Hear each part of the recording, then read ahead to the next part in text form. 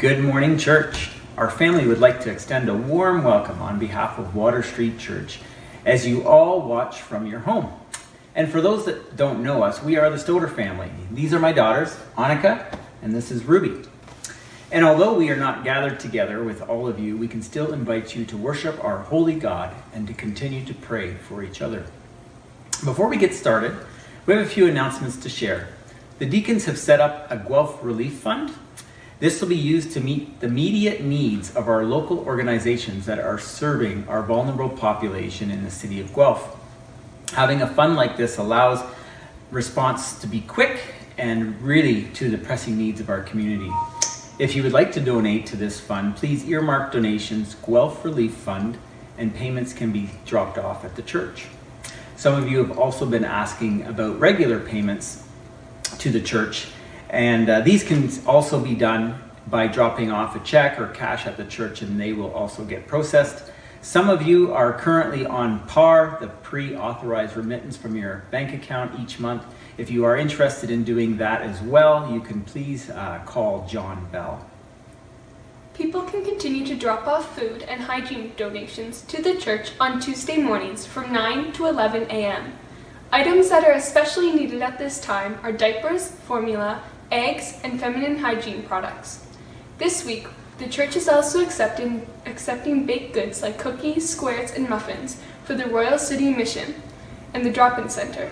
Please put baked goods in large Ziploc bags and drop off to the church on Tuesday morning between 9 and 11 a.m. so that Amy can arrange a time to deliver all items at once. Our call to worship this morning will be a responsive reading. Lord our God, you are so awesome. You are beyond what we can imagine possible. When we take a look at all that you have done and all that you have made, we wonder why you care for people like us. You have given us an honorable position on this earth of ours, to care for the things you have made, to preserve them and maintain them. You have entrusted living things to us. Lord, our Lord, the whole earth recognizes how awesome you are.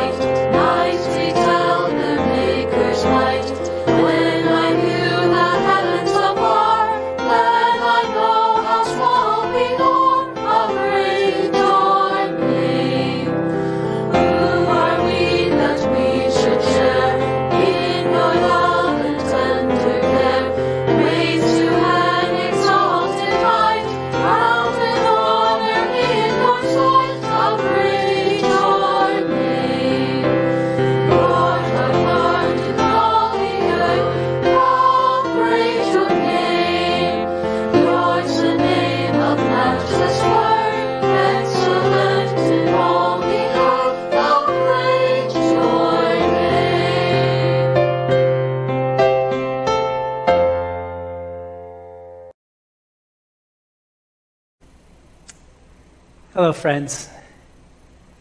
Somebody reminded me this past week that every time we deliver one of these messages, we are doing so and you are watching these messages from your living room. And so as we begin our worship service this morning, as we are welcomed into God's presence, I thought the appropriate position for me to take is a seat in your living room. And so as we enter into worship, people of God receive God's welcome. May the grace of our Lord Jesus Christ and the love of God and the fellowship of his Spirit be with you all. And we say together, amen. As we begin our time together, let us join together in a word of prayer. Let us pray. Our gracious God and heavenly Father, we come into your presence giving you our worship because you are worthy of all worship. We give you thanks, Lord, that we could gather in our virtual spaces together, that we could gather around the message of your resurrection, that you have conquered the power of sin and the power of the grave. And we thank you, Lord, again, that we can gather in our spaces, raising our voices in praise to you, and again, coming to you in the appropriate position of worship, and that is in the position of submission. We are your people, and we give you thanks, Lord, that you have claimed us through Jesus Christ, your Son. And all of God's people say together, amen. Please join us for the prayer of confession. The Spirit of our Lord fills the world. His glory shines when we look to see. You know our every word and deed. All of this you have already seen. Let us then open ourselves to the Lord. Let us confess our sins in penitence and faith. For you raised the dead to life in the Spirit and through your Son. Lord, have mercy. Lord, have mercy. You bring pardon and peace to the broken in heart. You bring healing, and your hope fills the wounded. Christ, have mercy. Christ, have mercy. You make one by your Spirit the torn and divided. Lord, have mercy. Lord, have mercy. Amen. Now, hear the good news, for here are words that you may trust, and in them find assurance. Words that will fill us With hope. Christ Jesus came to this world, to save sinners like you and I. To all who confess their sins and resolve to lead a life defined and renewed by faith, God says, your sins are forgiven. We are told, come, follow me. To the one who rules this and all of creation, let us give honor and glory forever and ever. Join us as we sing of our faith and creed. In God the Father I believe.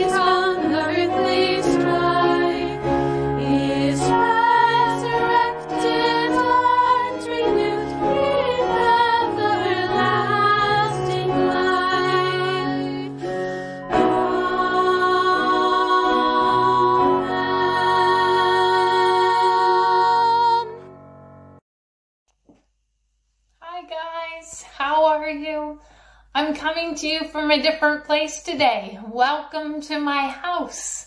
You're in your house, I'm in my house. This is kind of fun. I invite you to get a little closer up to the screen, get comfy, and today we're going to talk a little bit about what it means to talk to God. So first of all, do you know that God loves it when you talk to him? But maybe you're thinking, how do I do that? Well, we talk to God when we pray to him. So just like we share life with our mom and dad and our friends and our brothers and sisters, and we tell these people what matters to us, we want to do the same thing with God. We want to share our life with him, every single part of it. And so even though we can't see God, we can talk to him through prayer. So I have 5 things I want you to remember. First thing, God hears us if we talk out loud or if we talk in our hearts. It might help us if we say our words out loud just to keep us focused, but God will hear them no matter what. He promises that he hears us all throughout the Bible. Number 2, we can talk to God just like we talk to anyone else that we love and respect. We don't need to use special words or talk in a certain order. There's nothing fancy about it. The one special word we sometimes use is the word amen at the end of our prayer. And we do this to show that we believe that God has heard our prayer and that he will answer it in his perfect way. The third thing I want you to know is that we use our bodies when we pray. Sometimes we might sit in a chair like this. Other times we might stand up. Sometimes we might kneel down. We might be laying in our beds. We might fold our hands. We might lift our hands. We might hold somebody else's hands. It looks different. I actually asked a couple of friends to share how it looks like when they pray. I think you'll like this. I think you might recognize them. Check it out. I pray and I fold my hands and I do this. When I pray, I fold my hands and keep my eyes open because when I keep my eyes closed, I feel uncomfortable. So you can see, it looks a little different for everyone, and that's okay. There's no right or wrong way in how you pray. What really matters is that your mind is focused on God and that your heart loves him. The fourth thing I want you to remember is that you can pray anywhere. At the table, when you're in your bed, when you're at school or home or outside, riding your bike, doing your chores. It doesn't matter. God will hear you wherever you are. He just wants you to know that when you pray to him, it's not about impressing other people or showing off. It's all about you and him. That's the most important thing. Nobody else really matters. The last thing, number 5, I want you to know and remember is that you can pray to God about anything. He wants you to tell him everything. Things that might make you feel afraid or things that make you feel really happy. Things that you're thankful for and things that you need help with. There's nothing too big or too small that you can talk to God about. He wants to hear it all. We're going to keep talking about prayer in the next couple of weeks, so I have a challenge for you this week. I started to set up a space, maybe you can see it on my wall, where I'm going to make this my prayer wall. And so I started to decorate it already, and I'm going to add things that I want to remember to pray for every week. And we're going to use different things to do that. So this week I made a prayer chain, and I want to show you and encourage you to do the same. Maybe you want to do that now or later on, but write down things you want to remember to pray for. This one says, please keep my family safe. It's something that's important to me right now, so I want to remember to pray about that and to talk to God about that. Another one says, thank you for flowers, because they're some of my favorite things and make me so happy that I want to remember to thank God for them. You can take and add new chains every day or throughout the week when things come to your mind.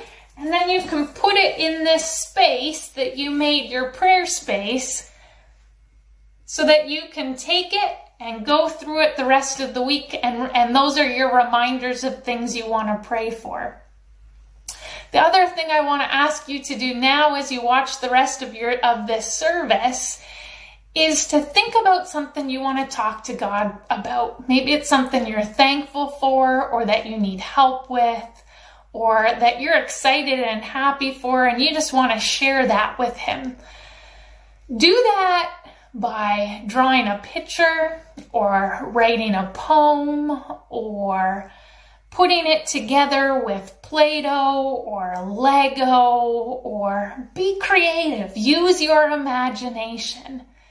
But take some time now as the rest of the service happens to think about things you want to talk to God for. Before I go, can we just pray together?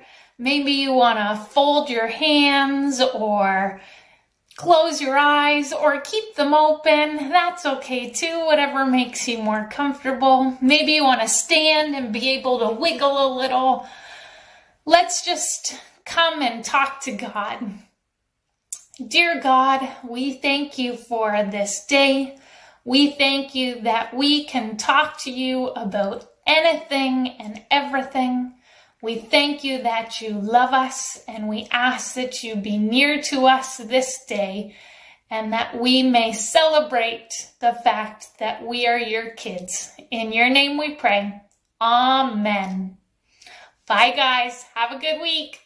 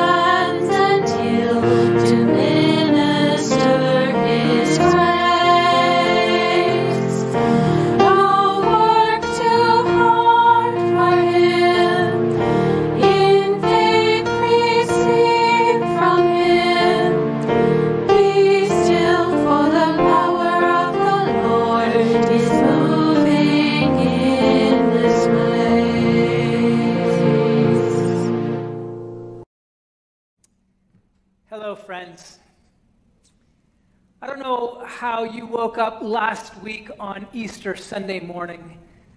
Normally, we wake up and we go to church, and the phrase, "Christ is risen," is shouted in the sanctuary. Last week felt a lot different. I woke up in the morning and there was a word in my mind, and that word was Corona. And I wasn't dreaming about a refreshing Mexican beer. I was dreaming and thinking about a virus. And it is that word that has been in my mind almost every morning, from the time I wake up almost to the time I sleep.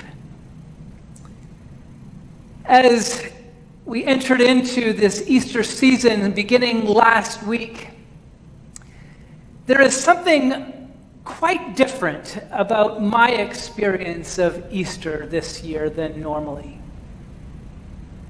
Oh, it's true. Last week, my family and I got up and we went to church. Although church was very different. Church was in our living room. I engaged in the fertility rituals of the season, these fertility rituals that become a metaphor for new life, the fertility rituals of bunnies bouncing around and mating and laying all sorts of eggs for our eating pleasure. I filled my candy jars with those Easter eggs and enjoyed them as a tasty treat throughout this week, as kind of a reprieve for the bad taste that this coronavirus has left in my mouth. As we come into Easter this year, our experience is different, isn't it? Some of us might wonder to ourselves, well, what is the relevance of the risen Lord when a virus is infecting our world, when the darkness of an economy that has caused many people to lose their lives, or not lives, their jobs, is affecting many of us too. We wonder, what does it all mean? And today we are looking at a passage of Scripture that comes from the book of John. We've been in this book for some weeks now. It's the story of two men, one named Cleopas and another is unnamed. And they're on a road to Emmaus. And we'll read that passage of Scripture in a few short minutes. Before we read that passage of Scripture, I'd like to lead us in a word of prayer. Gracious God, speak to us through your word. Speak to us through your word made flesh, your Son, Jesus Christ. Remind us each day that you walk with us. And we ask, Lord, that through your Holy Spirit you would comfort us. For we pray in Jesus' name. And we say together, Amen. Luke 24, verses 13 to 35, on the road to Emmaus. Now that same day, two of them were going to a village called Emmaus, about 7 miles from Jerusalem. They were talking with each other about everything that had happened. As they talked and discussed these things with each other, Jesus himself came up and walked along with them, but they were kept from recognizing him. He asked them, "What are you discussing together as you walk along?" They stood still, their faces downcast. One of them, named Cleopas, asked him, "Are you the only one visiting Jerusalem who does not know the things that have happened here in these days?" "What things?" he asked. "About Jesus of Nazareth," they replied. "He was a prophet, powerful in word and deed before God and all the people. The chief priests and our rulers handed him over to be sentenced to death, and they crucified him. But we had hoped that he was the one who was going to redeem Israel. And what is more, it is the 3rd day since all this took place. In addition, some of our women amazed us. They went to the tomb early this morning, but didn't find his body. They came and told us that they had seen a vision of angels who said he was alive. Then some of our companions went to the tomb and found it just as the woman had said, but they did not see Jesus." He said to them, "How foolish you are, and how slow to believe all that the prophets have spoken. Did not the Messiah have to suffer these things and then enter his glory?" And beginning with Moses and all the prophets, he explained to them what was said in all the scriptures concerning himself. As they approached the village to which they were going, Jesus continued on as if he were going further. But they urged him strongly, "Stay with us, for it is nearly evening, and the day is almost over." So he went in to stay with them. When he was at the table with them, he took bread, gave thanks, broke it, and began to give it to them. Then their eyes were opened, and they recognized him, and he disappeared from their sight.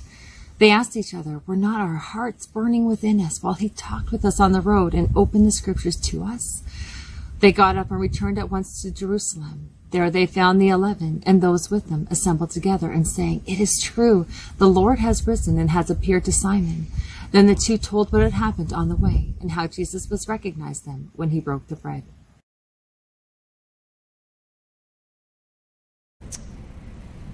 Perhaps you've noticed that there is a glaring error or something missing from the order of service, and that is we have not done the prayers of the people.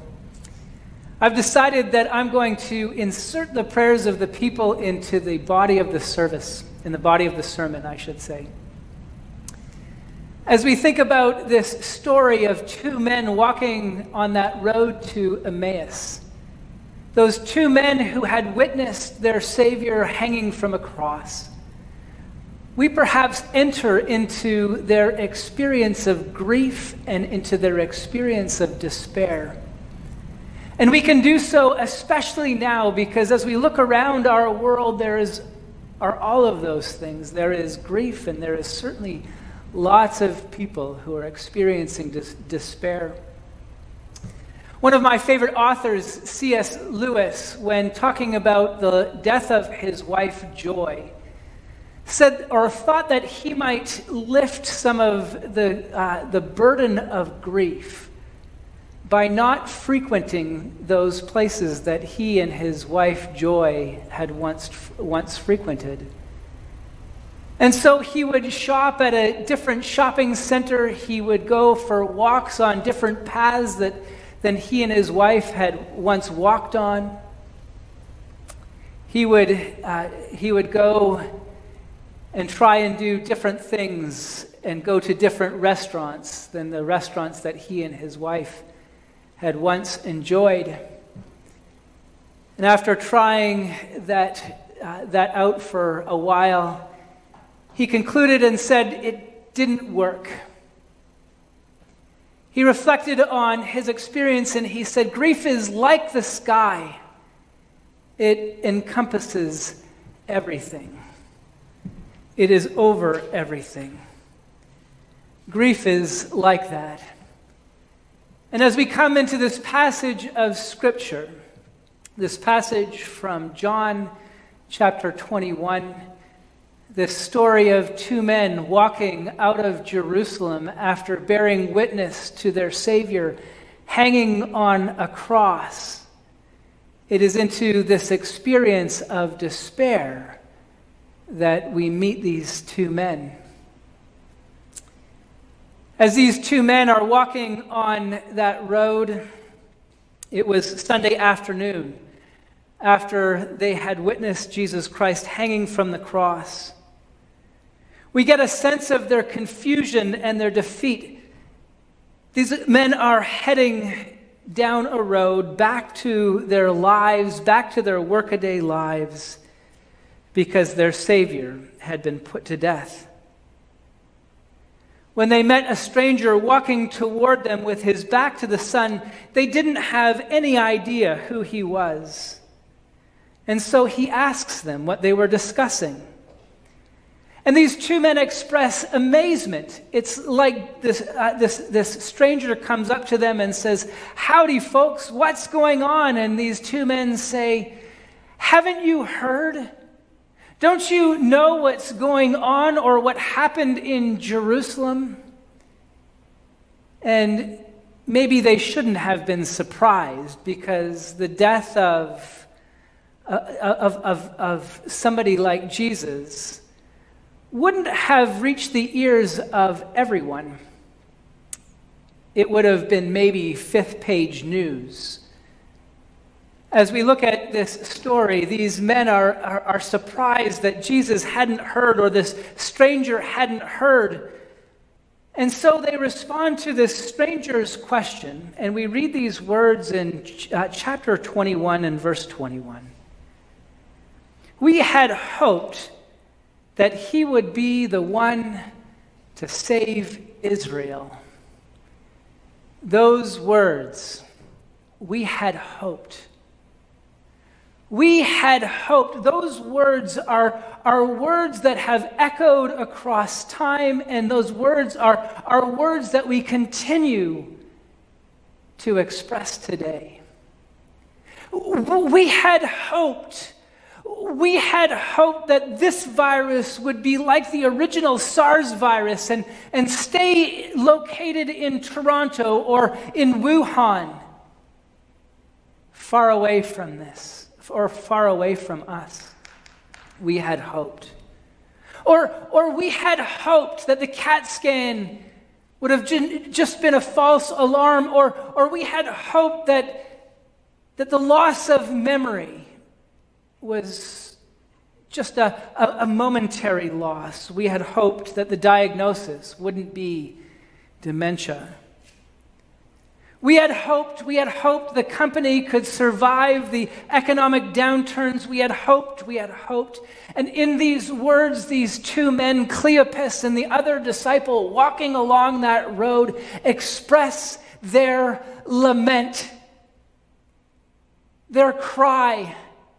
They are wondering about the events that they had borne witness to. And they express their lament in those three words: we had hoped. What do we do with our lament? As Jesus is walking with these two men, the emotional state that these two men are in can be characterized in the word despair. The one that they had loved, the one that they had followed, has died. Oh, it's true that there are rumors of his resurrection, but when they had gone there, they didn't see anything except an empty tomb. And they, at this moment in time, are leaving the city of Jerusalem. And they are leaving that city at a loss.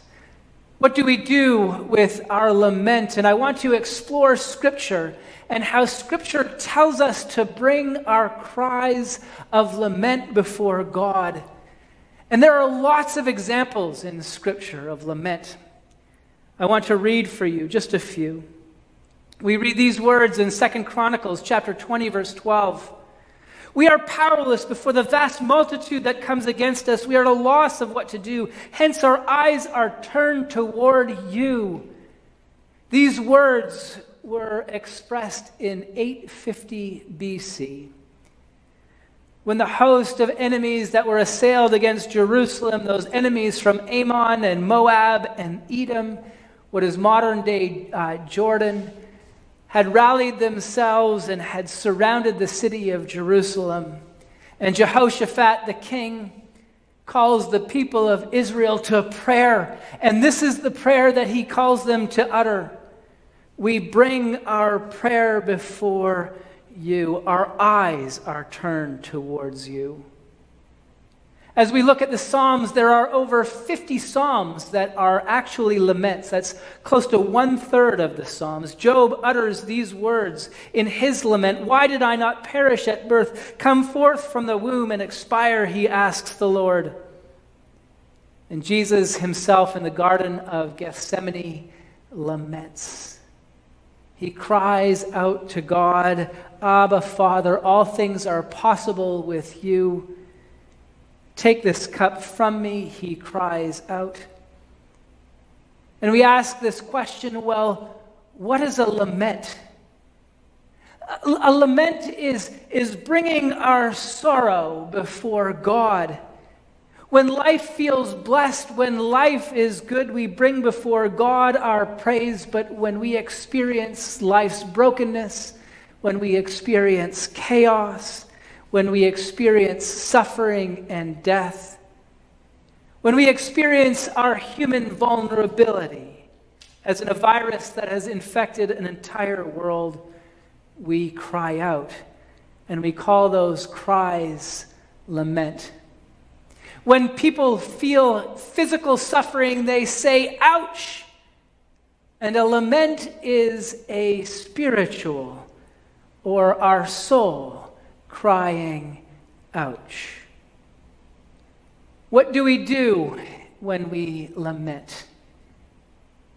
What we do is we bring our cry and we direct those cries toward God. Out of the depths I cried to you, O Lord, hear my voice. My soul too, it is utterly terrified, but you, O Lord, how long? Psalm 6, verse 4. And the cries of lament in Scripture, they encompass the entire human experience, from physical sickness to loneliness and alienation, to the loss of friends, to danger and mistreatment, even aging, and especially death. As one author has said in an article about lament, lament is one of those forms of prayer that we have lost in the church, and that is to our detriment. He said we need to regain this form of prayer, for it is in praying our laments that we bring our faith before God. It is not lack of faith that drives us to lament. It is faith in a God who describes himself as personal, a God who walks with us, that drives us to lament when we look around our world and we see sorrow.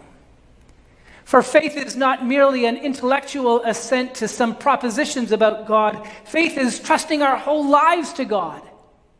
Faith is placing our lives into the hands of God, who says, I will never leave you. I will never forsake you. I will walk with you. And those are the promises of God that we see throughout Scripture. Those are the promises of God given to Isaac as he stands before the Philistine king, and in his fear, God says, I will walk with you. And to the anxious Moses, as he's on his way to stand in front of the Pharaoh to appeal for the lives of the people of Israel, in his fear, God says to Moses, I will walk with you. And to the disciples whom he meets as he walks across the water, he says to those disciples, I will be with you. I am with you. The second thing a lament is, outside of the fact that it is a cry for, that we utter to God in the midst of our faith, a lament is a longing for meaning. And that is a lifelong pursuit. And this is no small endeavor. And we dare not reach for shallow, superficial answers to the problems of life. Lament teaches us that there are indeed things that are outside of the realm of our human capacity to understand. Our human mind can only take us so far. At times we can do no more than speak our confusion to God, and lament tells us that we should do no less.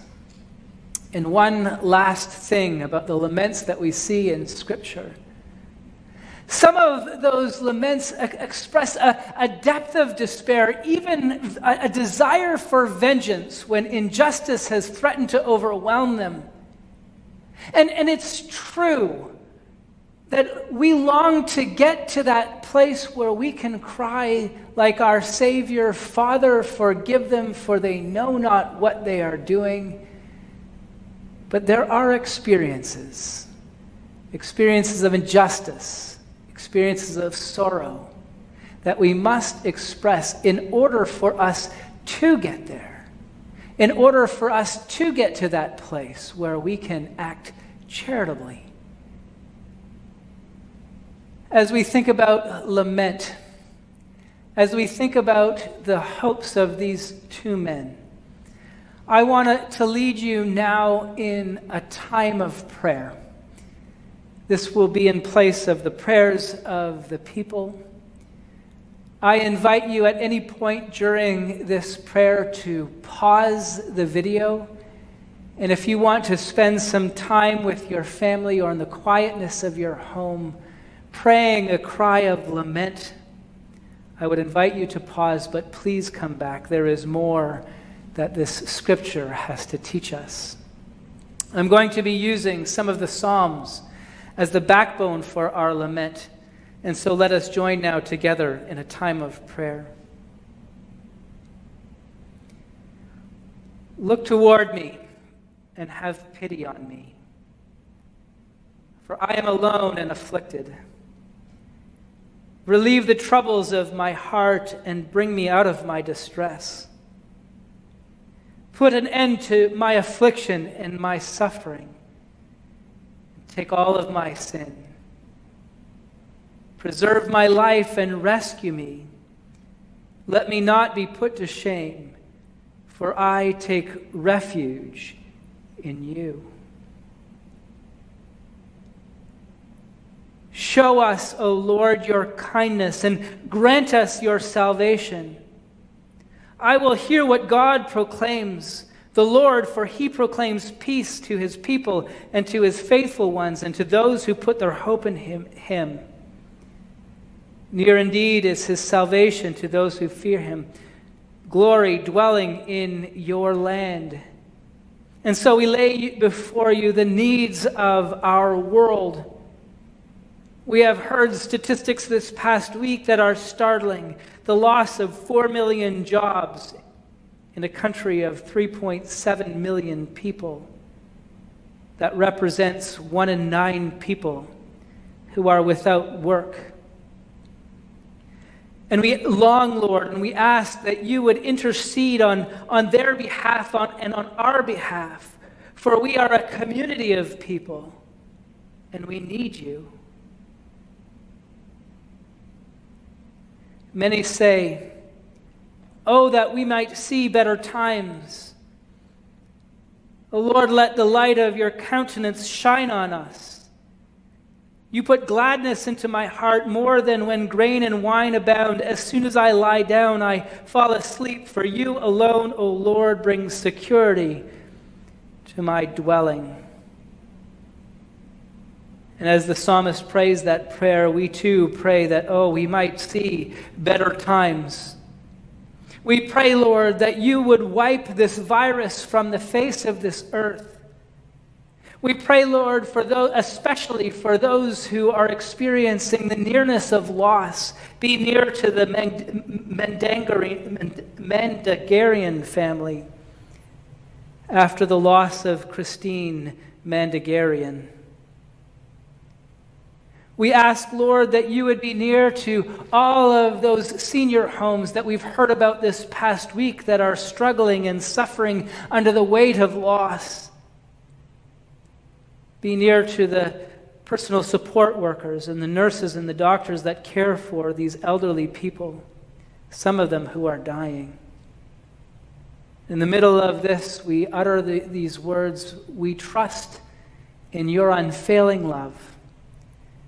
And we bring our lament before you.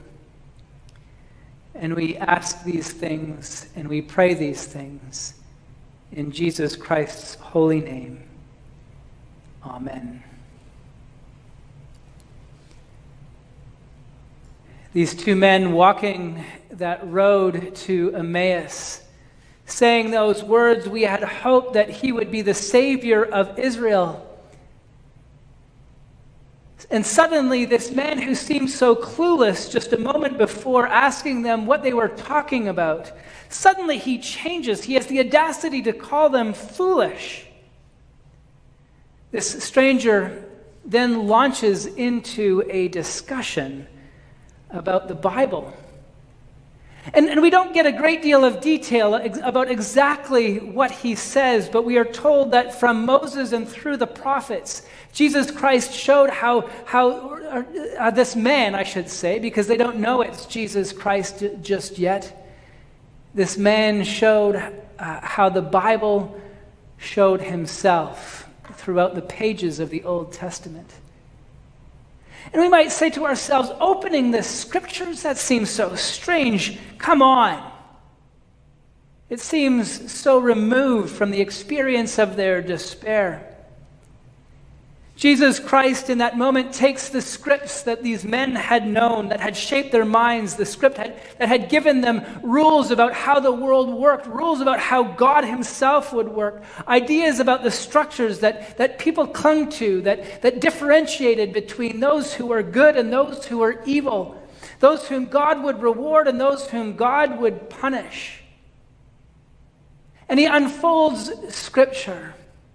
And I'm sure the message that he was bringing was this message that God, as he acts through Jesus Christ, was acting in a world where there were no heroes, where there were no people that we could divide between those who are good and those who are evil. There are no heroes in this story except Jesus Christ himself. As Jesus Christ unfolds Scriptures, as the disciples would later unfold the Scriptures, the things that they would point to, the things that they would talk about, the things that they would tell the people about God himself was his mercy and his love, his scandalous love for all people. The scandalous message of the gospel is that Christ reaches out to sinners like you and me, people who are lost in despair like those men on the road to Emmaus. As Jesus Christ unfolds Scriptures, suddenly they come to the end of the road. They come to the home to which these two men were going. They are in Emmaus. And we are told that it was the end of the night, or it was becoming dusk. And Cleopas says to this stranger, "Why don't you stay with us for the night?" We aren't told why, but we can guess. This was a hospitable place. This was a place where people would welcome strangers into their home, especially at night, because thieves and robbers would do their business at night. And so after going into their home, Jesus, and after cleaning off the dust from their journey, washing their face, washing their hands and their feet, they sit down for a meal. And as they sit down for a meal, they begin to break bread together. And there's something familiar in the breaking of bread. There's something familiar about the way the man conducts the meal, the way this man feeds those who are around him. As one author writes, "I believe that although these two disciples did not recognize Jesus on the road to Emmaus, Jesus recognized them. Then he saw them as if they were the only two people in the world. And I believe that the reason why the resurrection is more than just an extraordinary event that took place some 2,000 years ago and then was over and done with, even as I speak these words and even as you listen to them," he writes, "he also sees us like that. In this dark world where you and I see so little because of our unrecognizing eyes, he whose eye is on the sparrow is on each and every single one of us. And I believe that because he sees us, not even the darkness of death are we lost to him, and not even in the darkness of death are we lost to each other. I believe that whether we recognize him or not, or believe in him or not, or even know his name, again and again he comes and walks a little way with us. He walks with us on our journey. And we don't know how Jesus Christ or when Jesus Christ will meet us, but he does. And when he does, he offers us himself. He offers us his body, and he offers us his blood, the bread of life. And when he does so, he gives us a new hope, a new vision for life, a new light that not even our dark world can snuff out. Friends in Jesus Christ, it is my deep prayer that each of us would be met by Jesus Christ in these dark times. And one of the ways that Jesus Christ meets us, one of the ways that he calls us to is to bring our lives before him. And even if that means that we express our lament, he invites us to do so. For many of us are suffering. But Jesus Christ says, I am with you. I am walking with you. And that, my friends, is the good news of the gospel. That is the news that we live by, especially in times like these. Shall we close now our time in a word of prayer? Our gracious God and Heavenly Father, we pray, Lord, that you would walk with us on our road. We pray, Lord, that when we cry out, our hope was in you. And when we don't see you, we pray, Lord, that you would walk with us. Remind us again through the words of your scripture, of your mercy and grace. Remind us again that it is in you that we will experience life once again. And we pray, Lord, that in the darkness of these times, you would pierce the darkness with the light of your Son, Jesus Christ. For we pray in Jesus' name, and all God's people say, Amen. We respond now to this word from God in song. My hope is built on nothing less than Jesus' blood and righteousness. Shall we sing?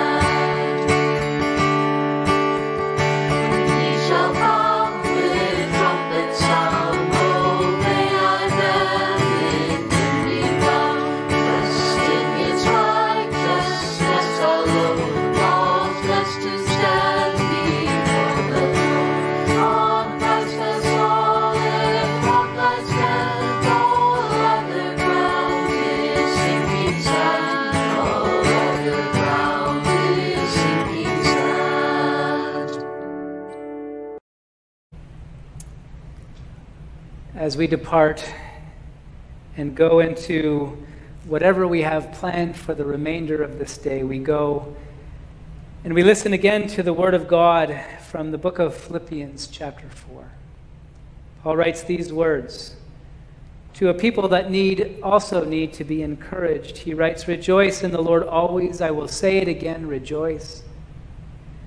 Let your gentleness be evident to all, for the Lord is near. Do not be anxious about anything, but in everything by prayer and by petition. Present your requests to God, and the peace of God, which transcends all understanding, will guard your heart and your minds in Christ Jesus." Dear friends, may the Lord bless you and keep you. May the Lord make his face to shine on you. May the Lord lift up his face upon you, and may he give you his peace. We say together, Amen. Go now in peace and hope. Go now in peace and hope. Go now in peace and hope.